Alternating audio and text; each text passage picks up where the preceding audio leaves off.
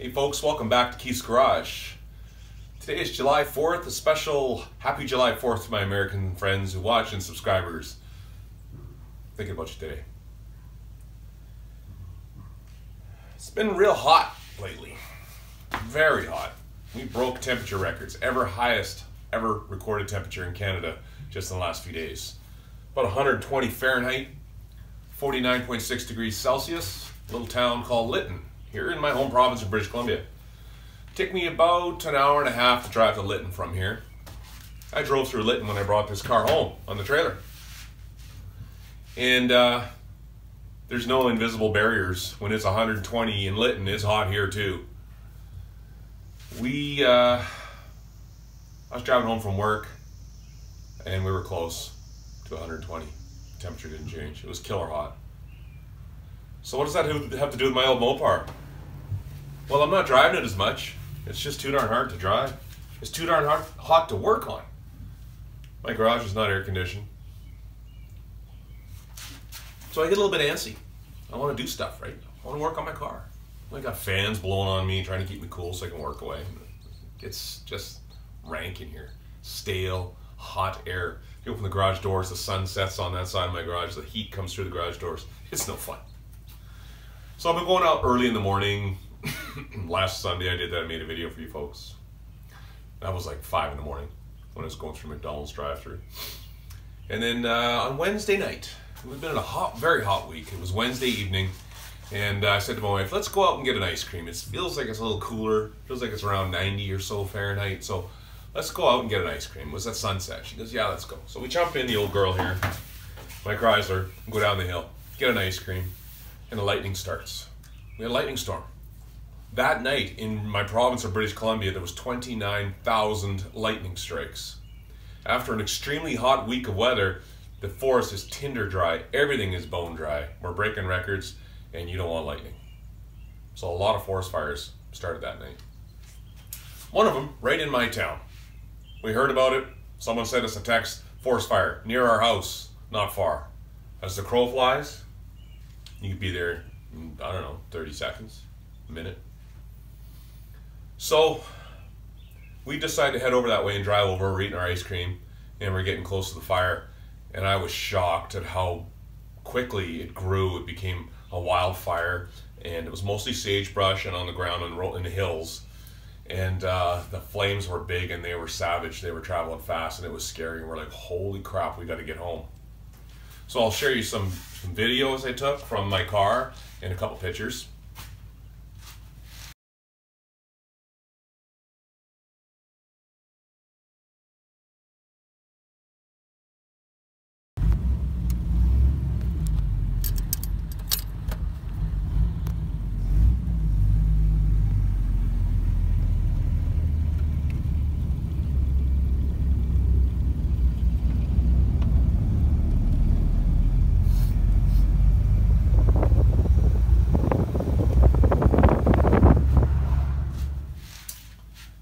So after we saw the fire, we just bolted home. I don't think I've come up that hill home faster. I pushed the little girl up the hill fast. We're worried. We weren't evacuated from our area where we live, but the way that fire was traveling, all the lightning we saw behind our home, further up the hill above us, everything's tinder dry, we were scared. So we started packing, getting all our stuff and throwing it into our travel trailer. I've got a diesel, a 3/4 ton truck with a Cummins engine, and I've got an RV trailer. We started packing our valuables into the trailer. You know, stuff that's irreplaceable. I have family heirlooms from the 1900 era from my family I don't want to lose. Stuff like that, right? You're grabbing your passports, your important papers. We had time. There's people that didn't have time. They were evicted and told to get out, evacuation immediately. They didn't have time to grab anything. They're just grabbing their kids and they're jumping in their car. Where the highest temperature in Canada, where it was recorded this week in Lytton, the fire came through the town so fast, people didn't have time either. They had moments to get out, and people died. The coroner's there now, and they're finding bodies, unfortunately. Very sad. And our thoughts are with the people out there in Lytton who lost everything this week. So here we are, packing up, putting everything in our trailer, and I'm in the garage. I'm looking around my garage here and thinking, what do I need to take from my garage? And I'm looking and I'm going, It's all just stuff. There's nothing here I can't replace. I don't think I could find another 1938 Royal Coupe in Canada. There's just none around that was, you know, made in Canada. I was told 40 were made. But it's still, it's an object. I didn't buy this car because it was one of 40 made, and it's rare. I bought it because it looks great. I love to have a coupe. I love to drive it. I love to wrench on it. I love to show it to people, educate people, make YouTube videos. That's why I bought the car. It was a good buy, and the price was right for me. I could replace that, yeah, with another car. So I'm looking around the garage, and my wife drives a little Honda Civic. She needs that to go to work every day. She can't drive this Chrysler Coupe to work every day. Neither could I. I wouldn't do that. I can't. I got to drive the truck with the RV. Because we want the RV so we have somewhere to sleep and eat. We're going to get, you know, evicted from our house. We need somewhere to stay. I mean, we can go to family for a little while, but like, that gets old fast, right? You know that. So I was going to take the truck and the trailer. My wife's going to take her car. And I'm looking around the garage, and I'm closing the garage doors, and I'm turning off the lights, and I'm just taking one last look. And I just took a second to pause a moment and looked at my cars, and I thought to myself, this might be the last time I'll see these cars. And I've got so many great memories in this garage and all the fun I've had working on my cars and making YouTube videos. It was a little humbling, but I left it to fate. I left my cars. Were they going to burn? Luckily, they got the fire out. Didn't come in our neighborhood, but it's still smokier than heck here. Really smoky, brutal. And it still is now as I make this video. The skies are filled with smoke. So I'm back in the garage this week, working away. What am I working on? Choke. High idle. Is it working? How does it work? I got a Sisson 6-volt electric actuator for the choke. What does it do? What's it supposed to do? You know, it's hard to tell if it works because I'm sitting in the cab and I'm turning the key on and hitting the starter button, and that's when does the choke come on? And I don't have high idle. I don't hear it. A choke comes on, it starts, but it's really low idle and rough. We know that. We get uneven air-fuel mixture flow to each cylinder when the engine's cold. I mean, even when it's 40 degrees outside, the engine is still cold in terms of how hot an engine normally runs. So the fuel doesn't vaporize evenly. We talked about that in an earlier video. So I want to look and see, is my choke working? Is it getting voltage from the from where? From the battery? When? And my high idle cam, do I have one? Am I supposed to have one? Is it working? So let's go into that. Let's take a good look at something here. I think you might learn something about the high idle cam system. You might learn about the choke system. I learned as I'm going. So, and you're learning with me, and I appreciate it. So here's the next video on chokes and high idle cam. Okay, I've set up to try and monitor my Sisson choke to see if it's working. But I'm by myself, so I'm going to get in the car and fire it up. But I want to try and see. When I turn my key on, nothing really happens here. But when I engage the starter button and the power is going through the starter solenoid, that's supposed to energize the Sisson choke, move this rod up in this position upward, and that engages the choke plate up here. So that's off, up is on. We're going to also try and see if we can watch. We're looking for 6 volts on the multimeter there while I'm turning it over. So let's see what happens. Key is on.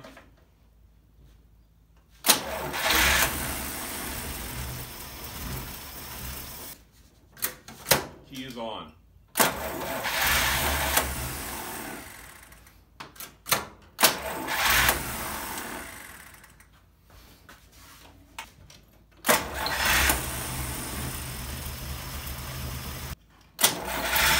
So here you can see decent linkage movement, yet the choke linkage is dropping again. It's coming off. I'm worried about it. I think it's supposed to stay up. I got some more research to do. Alright, I'm going to show you some intricate details about the high idle system on your vintage carburetor. This is an example of a Mopar product, and I've been struggling a little bit trying to figure out why I don't have high idle working in my car. I've verified that my Sisson choke seems to be working and functioning. You've seen that earlier. So when the Sisson choke comes on, it opens this lever, that closes the linkage. We've seen that function. Okay, so let's just pretend this is mounted in a car, and this is your throttle. When you open and close the throttle, you're moving this rod. That's wide open throttle. And there's closed. Now when you set your idle screw, there's a screw right here. You twist it in, and you can see that the end of that screw rides on this little place here. So if you push it in, you actually open the throttle linkage slightly. You agree with that? We're all on the same page? So it'd be like opening the linkage mechanically with your foot throttle in the cab, but you're going to adjust this screw here with a screwdriver, turn it in, and that's going to force the linkage to sit somewhere in that position, high idle. Now, if you look at this, when the choke comes on, this little piece here spins up. If you look very closely where the screw sits, and hopefully you can see that, the screw sits right on that area there. But when I cycle the linkage, you'll notice there's a little bit of a cam ramp there, right here. There the screw sits right on the linkage. And then when the choke opens, that comes up and the screw sits on that cam ramp. Now you've got high idle, because the screw is now sitting further away, which is opening this linkage here slightly. Does that make sense? Idle. Let's see if we can just move it with the choke. I'm going to move the choke only. There, it's sitting there. Watch the linkage. I'm not going to force it open. I just got the high idle force it open. Can you see that little bit of movement there?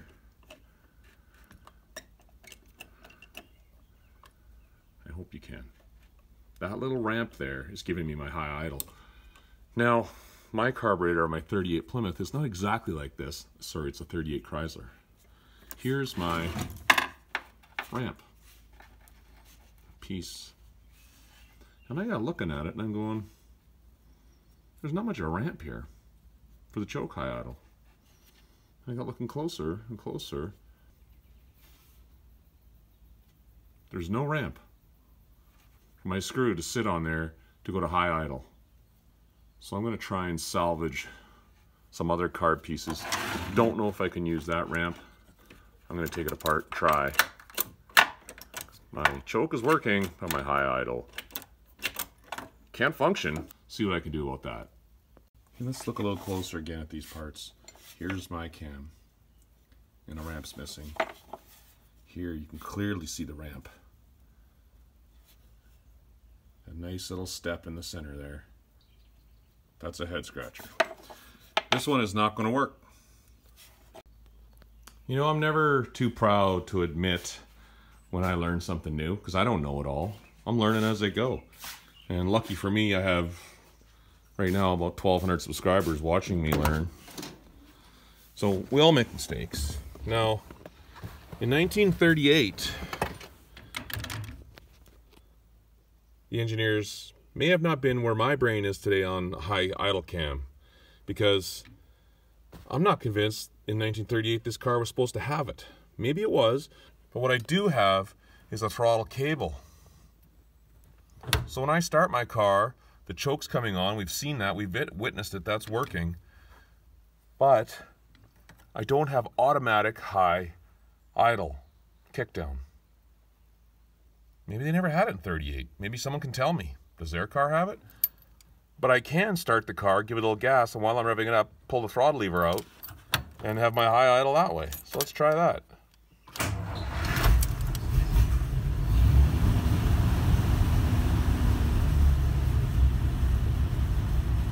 So I don't really need the high idle cam. You know, maybe in 38 they didn't have it. I don't know. Anyways, that's working. So I can do that if I want. There you go. I'm humble enough to admit that I'm learning. But it was interesting what I found, and now I know how it works. Maybe you do now too. You can look at your linkage and see, do I have a high idle cam or not, and is it working?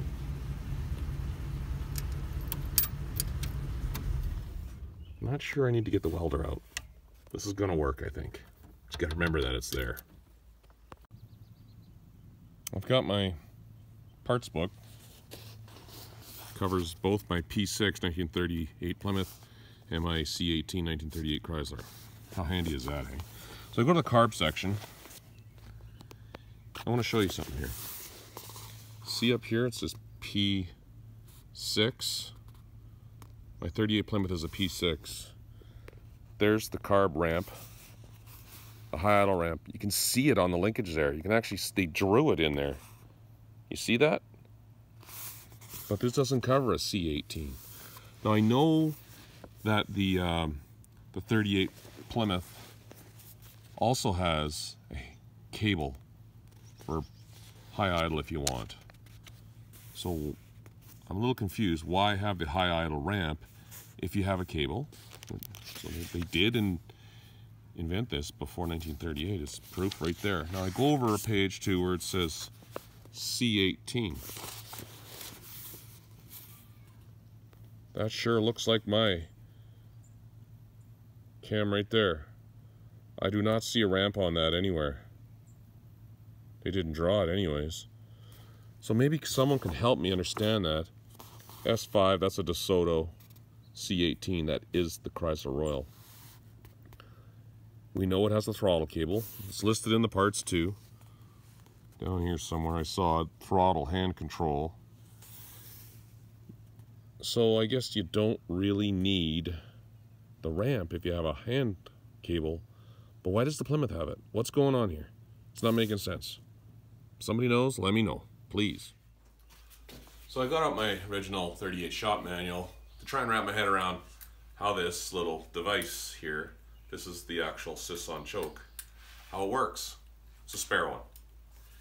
They don't do a really good job explaining it in the manual. There is a service bulletin that I've seen that Chrysler dealers put out to teach people how to actually work on the Sisson choke system. They didn't really talk about it in the manual, so I guess they assume you already should know. If you're working at a dealer, you should know this stuff. And I did look up in the schematic. It's not really a schematic, it's a wiring illustration in the book. And it does show voltage going to the Sisson choke off of the starter solenoid. So you're only getting voltage going to this point right here, 6 volts, while the starter button is engaged. While you push that starter button in the dash, it's sending 6 volts to the coil. There's a little coil inside of here, and you put 6 volts to it, it energizes and it pushes the lever up. Then the 6 volts stops as soon as you let go of the button on the starter. But I don't think this is supposed to drop. I think it's supposed to go up. That's what engages it and it stays up. Inside of here is a bimetallic thermal springy thing. That's a technical word, eh? And as it heats up, it sits on your exhaust manifold. As it heats up, it releases tension on this and allows it to drop. Mine seems to be dropping as soon as I let go of the starter switch, it just drops again. It's not supposed to do that, I don't think, unless it's already hot. So, I got some work to do. Maybe I should go read that service bulletin. Okay, you're sitting on a hard surface here. The spring sits like that. It's about 80 degrees, 75 degrees Fahrenheit right now, and that's where it sits. All the movement I'm going to get it. Let's put this thing in the freezer for a while and see if the position of this changes when that thermostatic spring there in the bottom gets colder. Alright, I've had this in the freezer for a couple of hours and it seems to be sitting a little higher than it was before on the counter. This bimetallic spring in here should be opened wider, apparently. It's time to put it on a hot plate, see what happens. Alright, I just took this off the stove. It's hot, so now it's going all the way back down level because it's hot. So when you hit the key switch, every time you hit power, I get it now, it energizes the solenoid inside of here, which is a coil, which makes a magnet, which pulls this up. But as soon as you let go of the key, it's going to drop to where it needs to be, depending on the temperature of this particular spring right there. So the colder it is, it goes up to full choke, and then it drops somewhere about there. We saw it after I took it out of the freezer. When it was sitting at room temperature, it was somewhere around here. Now that it's hot, it's all the way down. So if I was to start this car today and the manifold was hot, this was heated up from the exhaust manifold, as soon as I hit the key switch, it would go up like that. As soon as I let go of the starter, it would drop all the way off and there'd be no choke. And that is dependent on this bimetallic spring right here. As it gets hotter, I think it comes, it shrinks together as it's hotter, and as it's colder, it's wider apart, I think. So yeah, there we go. Pretty cool.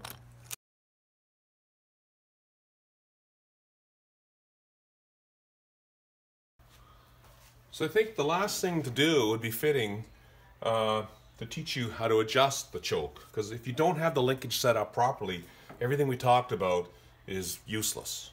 It doesn't work right. So you'll notice that in the tooling they talk about setting the choke. You need a special tool. This is it. This is not the tool. I made my own. It's a piece of wire, just a piece of little bits of baling wire. I cut it off and bent it. You're supposed to insert this special little tool. There's a little hole down here on the shaft. Try and get closer. You see it? I just put it into a little hole. You basically move this until there's a little hole in the shaft of this thing. And you just put the pin through it. It holds it in place. See it there? Little hole goes through there. The wire holds it in place. Now we're to set the throttle to about a quarter open. So I'm going to use my throttle control cable, and I'm going to open the throttle to about quarter.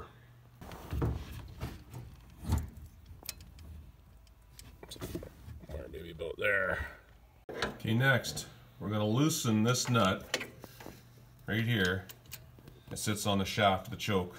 I'm going to loosen that off so that and we've got this locked with a pin, right? This is in through the shaft. So now when we move the choke link, it's just going to spin on the shaft there. Okay, so now that it's loose on there, I can move it on the shaft, but the shaft is not spinning. That's why that little tool, piece of wire we stuck in there, we're going to open the choke, we're going to, close the choke completely, all the way up to that position, and then we're going to tighten that bolt down so it stays in that position, and then we're going to remove the little special key, and we're done. So I got to put the phone down and do that. Alright, so the choke has been set. In theory, when the choke now is energized, it goes up like that, and it'll drop down currently to that position. If it was colder, it would stay up high like that, and my choke is closed. There, it's open. So I think we got her. It seems to be working. Gonna fire it up and try it one last time and call her good. Okay, let's watch the choke linkage and see what it does.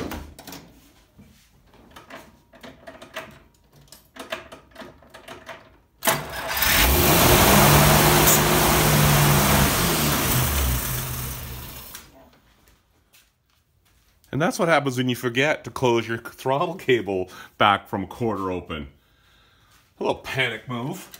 It wasn't high idle, it was a quarter open. Okay, so it's off. Throttle cable is fully released. Let's try it again. See if we can see that cable and see what it does there. It's a rod, actually, it's not a cable.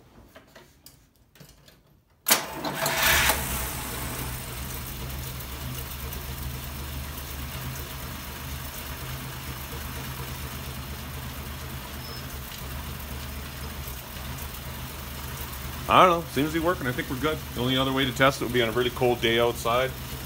Maybe I'll add a video in December. Hope you guys learned something today. I know I did. I learned something new today. I knew that much about these chokes earlier today, how to set them up, how they worked. I learned about high idle cam. I still don't know the answer. Why does my Chrysler not have an idle ramp? I'd like to know. High idle speed ramp. We'll get to the bottom of it, but have a good one. Thanks for watching. Happy July 4th.